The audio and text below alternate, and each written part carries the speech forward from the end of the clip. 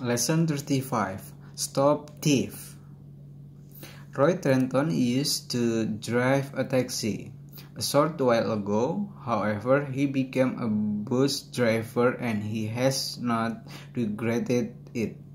He is finding his new work far more exciting. When he was driving along Catford Street recently, he saw two thieves rush out of a shop and run towards a waiting car. One of them was carrying a bag full of money.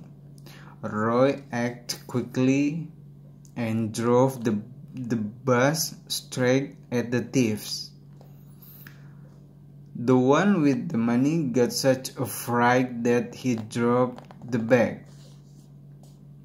As the thieves were trying to get away in their car, Roy drove his bus into the back of it.